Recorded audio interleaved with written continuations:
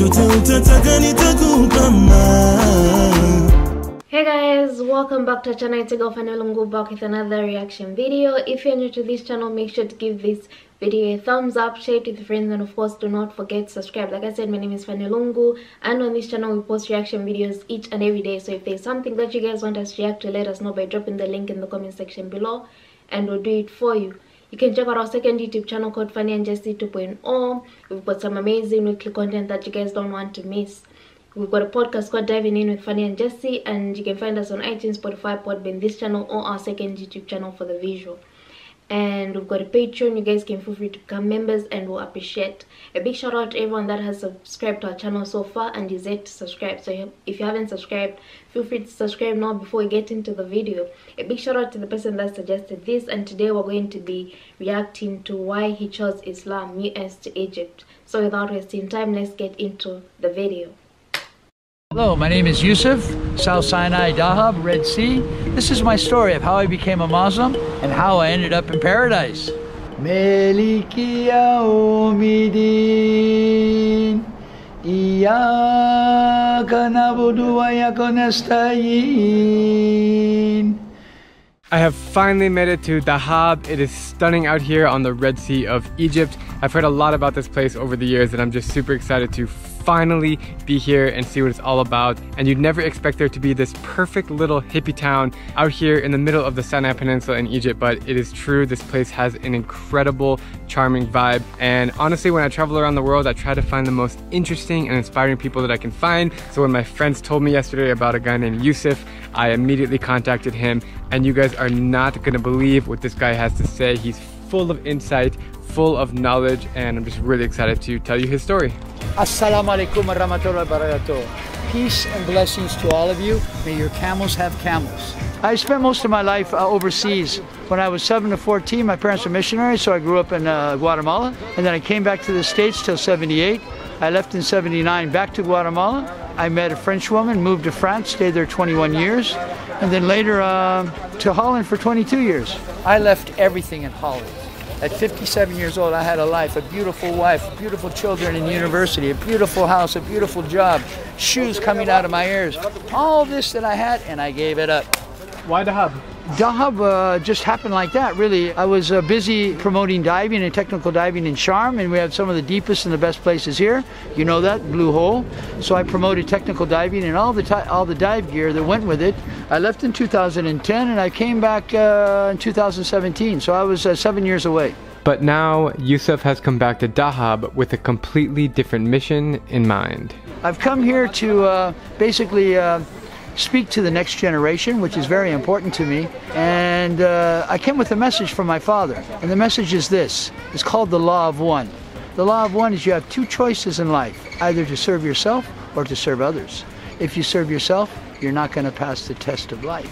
If you serve others with love and forgiveness. Now in the days that we're living, and we see that all these love generators are being shut down, families are being separated, churches and mosques and also synagogues are being closed, now is more than ever that the people really need to understand that service to others is the only way that we're going to generate love. That's so well said. A lot of people have never heard of Dahab. How would you explain it to them? What draws you to it so much? Let's put it this way. In the Bible, also in the Quran, Egypt has always been a place of safety and learning for God's chosen, okay? We start with Abraham, then we have Joseph, then we have Moses, and then we have Jesus. Now, if you know these characters, not one of these characters was Egyptian, but they benefited from Egypt. Now Moses wandered with the children of Israel in this desert. So this desert is a chosen place of God. This is the cradle where God keeps us very, very safe. His full-time job is serving rice pudding on the streets of Dahab. Since I'm a chemist, I used to work in the oil field for 20 years. I know how to mix things very well. Egyptians love rice pudding, but I did it with a bit of a twist. Plus I ice it down since Dahab is the South Sinai. It's very, very warm. Inside the freezer, all the pudding. Look at that. Today we have 77 puddings. These things are like cheese. So you can turn it upside down. Wow. It's not gonna come out. They're 20 pounds each for they can have an extra topping of either or, cinnamon and coconuts for free. If they want to have other toppings like raisins, sugar peanuts, caramel sauce, or honey, that's 5 pounds more. These are unsweetened raisins. Want to try one, Drew? Yeah. Come on, man. These are good raisins. Very good. But they're not the Californian. I know. That's true. I grew up on raisins as a kid. I'm legend for my pudding. I mean, I make it better than many, many mothers in this country. I give on first go customers a money back guarantee. I tell them take one bite. If they don't like it, they can give me back the pudding, I'll give them back the money. How did you think about rice pudding? There's so many things you could sell. It was something that was basically inspired, yeah? There's a guy here that was selling, come, let's go outside. I'll show you how this whole thing came out. There's a guy here that sells koshery, I don't know if you know. Yeah, I just had koshery in Cairo, it's amazing. And he was gonna retire, so I bought this cart. It's over here, it's retired. I fixed it up myself, because I originally trained as a cabinet builder and a carpenter. And then I had it painted by one of our painters here. This is the original baby right here. It's like an antique item now. Oh, this is cool. That's so cool. He rides his bicycle up and down the main roads of Dahab in the blazing hot sun that can reach up to 50 degrees Celsius or 122 Fahrenheit. And I average roughly about 18 to 25 kilometers every day. Yeah, good exercise. Sure is. And then as I'm riding, I say, Rose de Blaben, Rose de Blaben, Rose de Blaben metallic, rice pudding, come and get it, folks, rice pudding. All right. Do you like his rice pudding? Yusuf's rice pudding has gotten so popular that pretty much everyone knows him in town. You could call him a local celebrity. Well, it's beautiful because we're all a family and we all love each other and we take care of each other. And we have to be comfortable with each other so that we can be aware of their needs. Everything okay? Yes, alhamdulillah. Can I do anything to help you? No? No? Okay, great. Yusuf has a spiritual energy like none other, and just speaking with him gives you this feeling that he knows things that many of us don't. Now, I was aware of everything that's happening now 3.5 to 4 years ago. I knew that at one point people would be frozen in the place that they're at. That was the first lockdown. Lockdown number 2 is coming in October, and then they're going to put everybody in their box and vaccinate them. As you may have been able to tell by his name, Yusuf converted to Islam, and I was really curious to learn about what inspired him to do so. I converted to Islam about 14, 15 years ago. See, my parents were missionaries, or evangelical missionaries, so I was raised with the Bible between my teeth. But when I fell in love with Islam, I know the Quran better than many imams because I read it and I studied it very, very deeply. What was the first moment where you said, I really like this religion? Well, it was 1/3 of the way through the Quran. I had this feeling that welled up from inside and hit my head. And it was a tingling sensation. And I said, holy crap, I'm a Muslim. Yeah, that was basically the revelation. And you're praying 5 times a day, and you're 5 times a day, and I fast during Ramadan, sometimes during the week. It does me good. Amazing. You mind me asking your age? My age, I'm 60. I was born in 1960. This is the year 2020. So yeah, 60 and 60.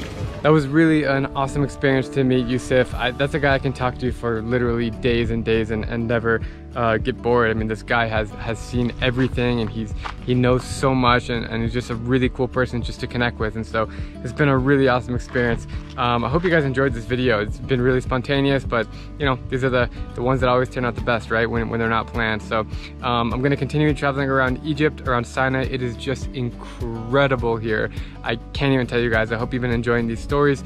They've been a lot of fun to make, and a lot more coming soon. So I hope you guys are all well. Thank you so much for watching, and I will catch you tomorrow.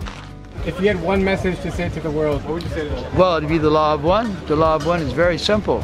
Service to self is a losing game. You're going to probably have to come back and do it all over again. Service to others in love and forgiveness, this is a lifetime lesson, and it's not easy to do. But in the long run, when you serve somebody, every action has a reaction. So you'll get a positive reaction from your action.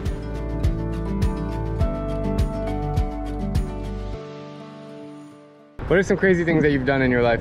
I had a pretty crazy life, especially working in the oil field. I think in my life, some of the craziest things I've had is I've had guns pulled out on me and people wanting to kill me. Which country? Nigeria was a country for sure. Angola also, I had guns pulled on me there. Like pointed at your head? No, right at my chest. They said, we're going to kill you. So I grabbed the gun and put it right up against my heart and said, kill me now. Really? Yeah. And, why did they want to kill you? Usually for money. Did you pay them? No, I didn't pay them. I didn't have any money to give them, but they're usually drunk, drunk on drugs, and they set up a barricade across the road. So I used to travel in Angola with an ice chest full of beer and a carton of Marlboro. So usually I'd stop, give them a couple of beers, a couple of packs of Marlboro, and that would be okay. Is there anything in this world that you don't know? No, there isn't anything in this world I don't know. You know everything? Yeah, I got a download about 2 weeks ago. It's pretty cool. But I had to pass my test. That's what I came here for. I really look to find inspiring people and people doing cool stuff around the world, and it's not often that I come by someone like you, so thank you for being awesome. Well, man, listen, tomorrow you get to see the pudding, my operation on my bicycle, how I'm all set up. I would love to do it. I'll show you my old cart. I used to use a cart also. Great. That guy is cool, but kind of out of his mind in a good way. And that was just, I was expecting just to kind of interview him for 2 minutes, and that went on for like, I don't know, 30 minutes, and he's got a lot of stuff to say. Oh man, I'm excited to watch this. Let's cut for now. Let's cut for now. I'm dead right now. How did you two meet? We met in the hotel. Tell her, Catherine. Tell the story. Yeah, I've been in the same hotel with yourself for 8 months, quite a long time. And you just met from being in the hotel? Yeah, and then we talked just like 1 month ago. That's right. Yeah, 1 month ago. And he asked you to help him cook, or you asked him? Oh no, my Korean roommate asked me. Yeah, asked me whether I'm interested in rice pudding cooking. I said yes. And so how do you work with him every day? What are you doing? Well, we started at 9 and then get all things prepared, and then we started cooking. It's not easy job. Yeah, because especially the kitchen is very hot. Like sweating, like in a sauna. Really? Yeah. Do you enjoy it? Yeah, I really enjoy it. What it is that she gets better than a day's pay, better than Egyptians a day pay for working 3 hours. She's working from 9 to midnight, means that she can enjoy Dahab the rest of the 21 hours. Where there's people that work and live here that are basically slave to their job, so they can't really enjoy Dahab for what it really is. Sounds like you have a good deal here. Yeah, because one time my roommate worked at a sandwich shop. It was like 8 to 9 hours and the pay is not good. Right. Yeah. And where do you originally come from? Me, China. Which part of China? Guangzhou. Amazing. I'm Drew Binsky, and if you like my travel videos, please click subscribe and ring that little bell so you can get notified on all my upcoming videos as I take you to every single country in the world. He has some really good content. I think you guys have suggested other stuff by him as well. I always enjoy how every convert has their own unique story. Is it convert or revert? Whichever one. I think I can use both of them in the interchangeable way, but otherwise they all have these unique and interesting stories, which is very, very nice. Who doesn't love Egypt? Egypt is, I think, one of those places that you just want to visit in your life. Love the place.